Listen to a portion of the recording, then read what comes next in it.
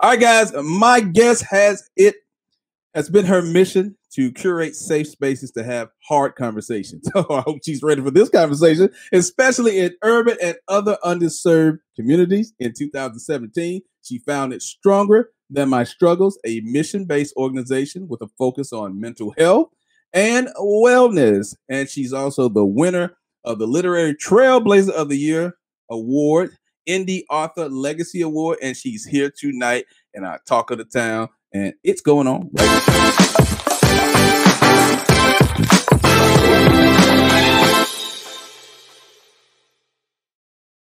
Ladies and gentlemen, please welcome Melony Hill.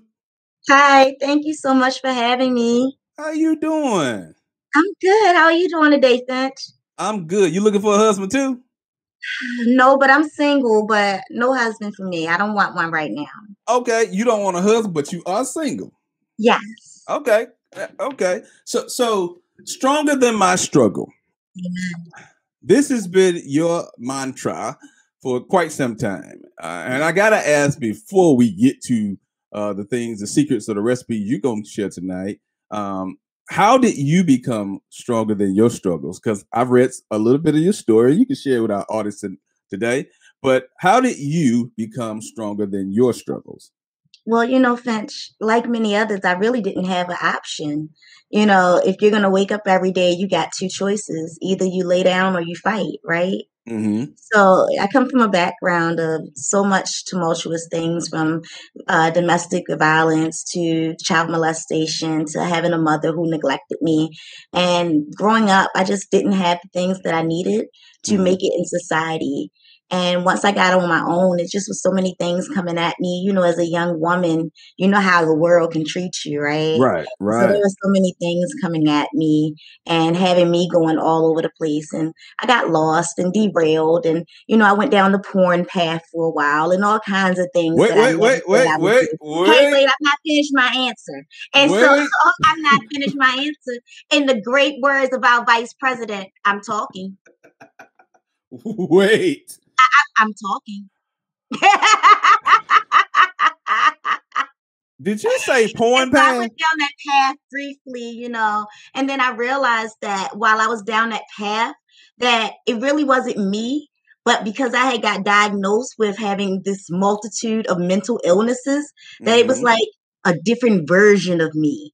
And so once I was able to get some help and, figure out who I really wanted to be, I realized how strong I was, and I was stronger than every struggle that came my way. And so that's how I got here today. Now you can ask the porn question. Go ahead. Why did you bring that up in the middle of what you were saying? I mean, because you asked about my struggle, and so I have to make it clear exactly who I am and where I come from, because I want you to know that my greatest struggle in the last 10 years has literally been getting women to go from seeing me as some whore to their role model. From getting women to see me as some chick that has millions of views on Pornhub, to someone who transitioned their life to a life of purpose, to seeing me as someone who now has created the lifestyle that I have desired and deserved and can teach them the same. You won't see many women who come out of the industry and are able to transition the way I did successfully. And even when I was transitioning, I got featured by Time magazine. You don't hear women coming from my background who talk like that. So it's important to let women who feel like maybe that's been their struggle and that they don't have a future to know that I come from that place. Just like I come from a place of domestic violence, just as like I come from a place of mental illness, just like I come from a place of prostitution on the street as a young girl. To let them know that there's nothing that they can't have. Like the young lady was saying before me, success is open to each of us if we define what it is on our own. I'm glad you said that, because, I hear a lot of times people talk about choices they made and they're blaming everything on the choice, not looking at the fact that they could make a different choice and then that changed the trajectory of their life. So I love the fact that you're not ashamed to talk about having a past, because everybody has a past. Everybody has a history.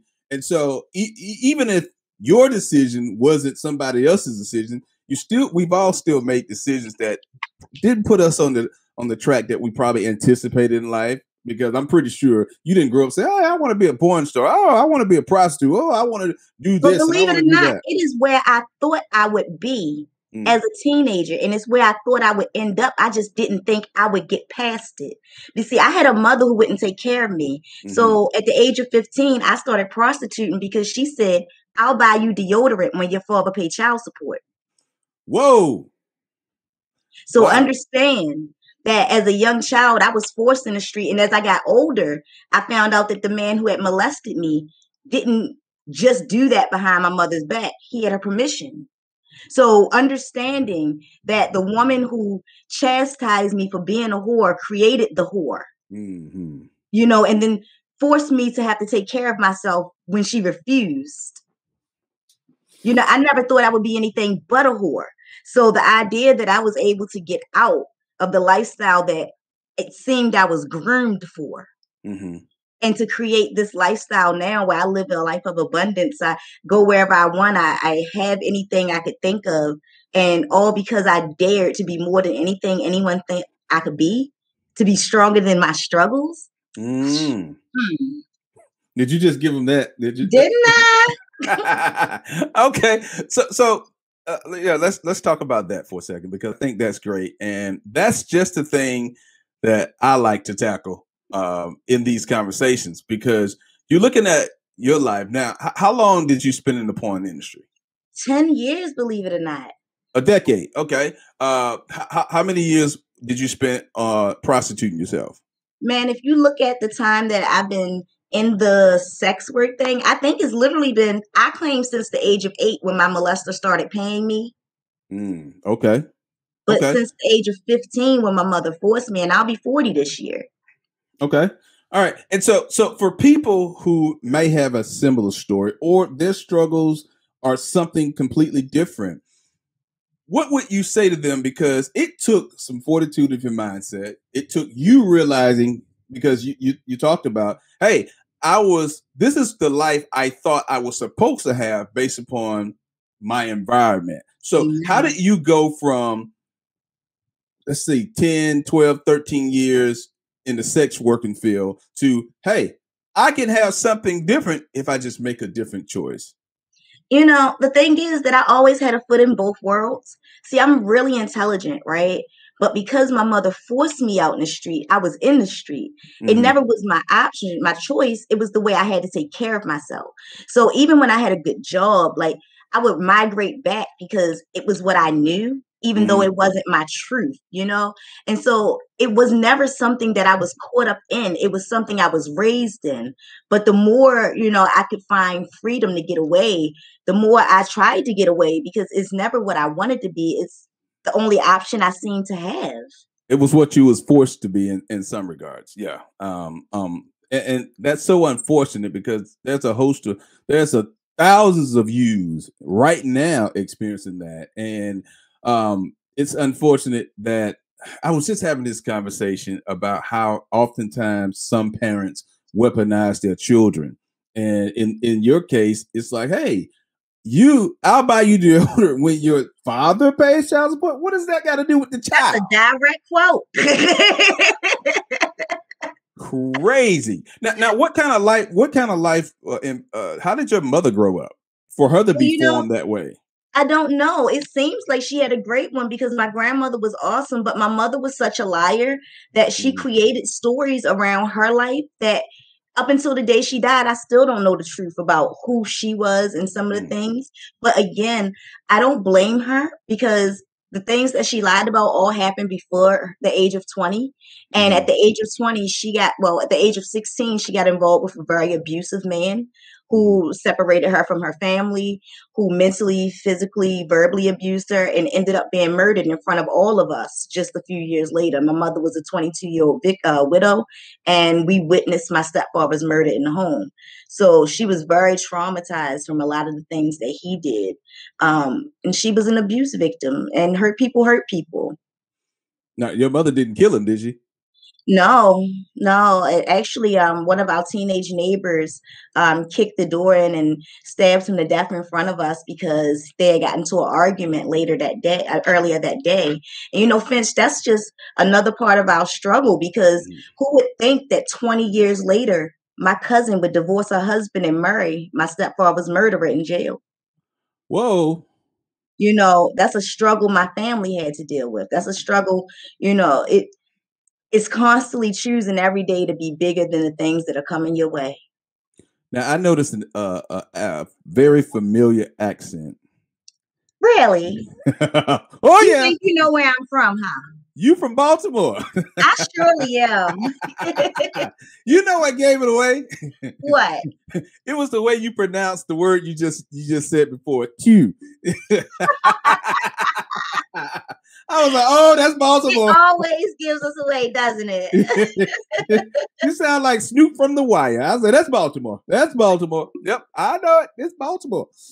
Yeah, I wasn't going to be wrong on that one. I knew I had that one right. Baltimore based, but we are definitely international. In fact, I taught my international therapeutic writing workshop tonight. I teach a free therapeutic writing workshop via Zoom every Tuesday. Okay. Can anybody get in on that? They sure can. If they go to the link that's on our social media, our Instagram at the top, then it'll link them to our therapeutic writing group and all of the other things that we have going on as well. Now you got to tell them what that Instagram is because they don't know. It's Stronger Than My Struggles. Stronger Than My Struggles. Okay. We're on all social media as Stronger Than My Struggles. We'll just use the hashtag. You can't miss us. Okay. All right. So let's give them. Are we giving 3 or 5 secrets? What do you want? I'm full of them. Oh, yeah, I can imagine you are full of secrets and recipes. I can tell. I can tell. Okay. All right. So let's start with. Is it going to be a recipe or is it going to be a secret? Yeah, that's a secret too. 3 or 5? Let's see here. Let's go with 3. Okay, now you never finish the rest of the sentence. You want 3 secrets or recipes too? I'm gonna let you decide on if it's a secret or recipe, but it's how to become stronger than your struggle. Awesome. So, if you want to be stronger than your struggles, the first thing you have to do is remember that faith works, right?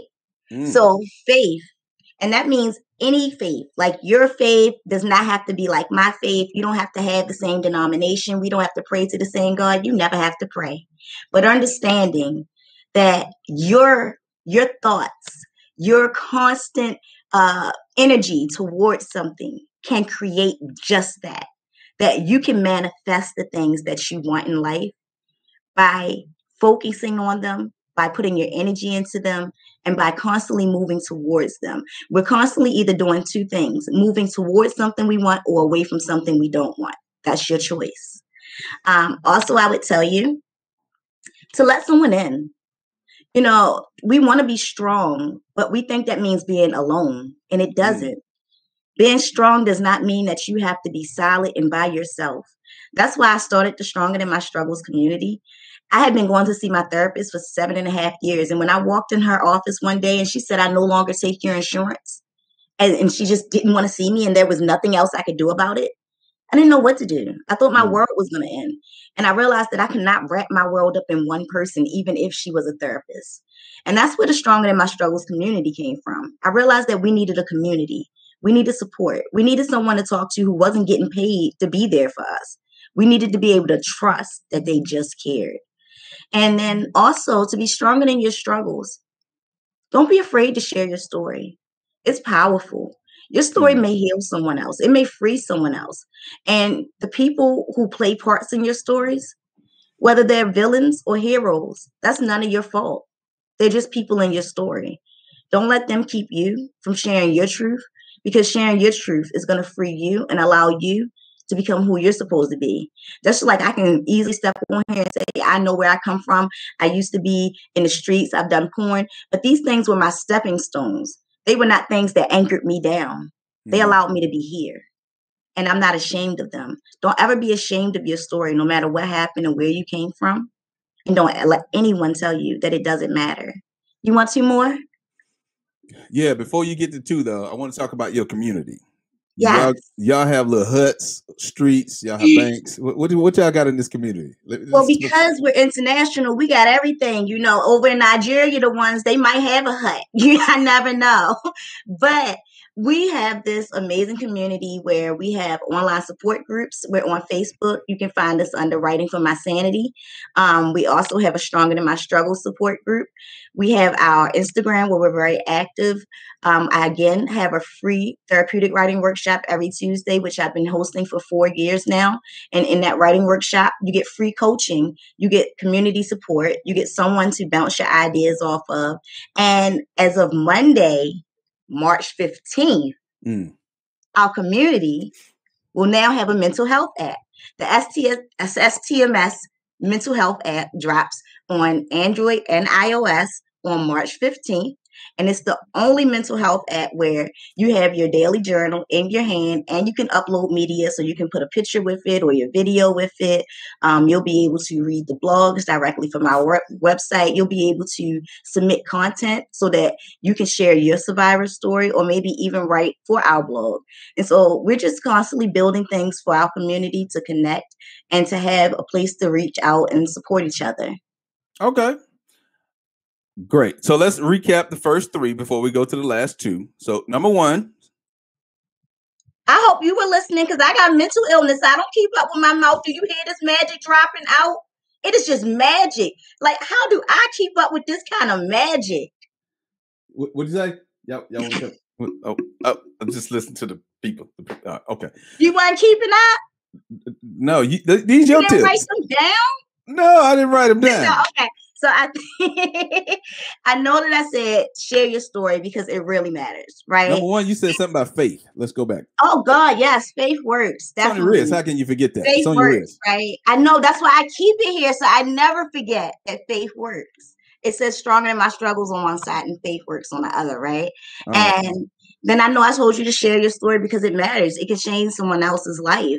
And the second one, I don't remember what I said, Finch. It's magic. Like, oh, that's it. Don't forget that magic happens. Magic. That's not what you said. It is. We talked about manifestation. We did. We talked about being able to create your own reality. We sure did. Somebody got the answers for it. Faith, share your story. Don't do it alone. Don't do it alone. Right. The community. See, faith was under manifestation. Okay. You're right. Look, they taking notes. Why you not taking notes, Finch? I'm talking to you. I can't. I'm doing enough jobs right now. I can't do more. Ask me to take notes too now. Okay. Now look, these your tips, Melony. These are your tips. You should know these tips. Next 2, right? Catch the next 2. Okay. Okay, I got the next 2. Let me hit it. You ready? What you drinking? What you got in that bottle? I only drink Evian and Fiji water. Okay, that's water. I'm spoiled and rich. Okay. I manifested this life, just so you know. I bet. All right. So, number 4, to be stronger than your struggles. Wake up every day and know that you are. Just that simple. Wake up every day and know that you are. You are whatever you choose to be from day to day. You have that power. No matter what people tell you are what you choose to be. And that can change from day to day. You have that power. Do you believe that can change from moment to moment in your day? Believe it or not, because of who I am, I have a mental illness called dissociative identity disorder, which means legally I'm multiple people, and I even get a check from the government for it. I can tell. So because I'm legally multiple people, I surely believe that, anything can change in a matter of seconds. Yes. I can tell that you are multiple people. I've met 4 of them in this show right here. I believe you. That's why I can't keep up with me. You got to catch this magic, darling. You hear me. All right. What's the last one? Number 5, to be stronger than your struggles. Live free. People are going to judge you no matter what you do. They're going to judge you no matter where you come from. They're going to talk about you whether you're doing good or bad. Live free. That is the best way to be stronger than your struggles. Just to get up every day like they ain't nothing. And it's just a part of your everyday life. Because they are. Struggles are going to constantly come, and they're not going to stop coming. And if you beat this one today, tomorrow another one will catch up with you. That's called life. That's called life. I love it. Melony, it's been a plum pleasing and a pleasure to have a conversation with you. I know. That's what they all say. Person number 7 just showed up.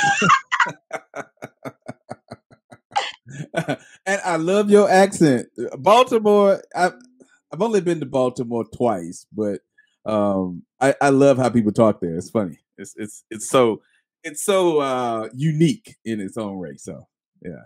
But if people want to connect with you online, how can they do so? Well, they can go to strongerthanmystruggles.com, or they can find us on all social media as Stronger Than My Struggles. And my name is Melony Hill, so you can go to melonyhill.com also. All right, melonyhill.com. Stronger Than My Struggle. I'm going to be stronger than my struggle in the morning. You better. Yo. You're in the mix. The world's finest, man. DJ. I have the radio on the telly.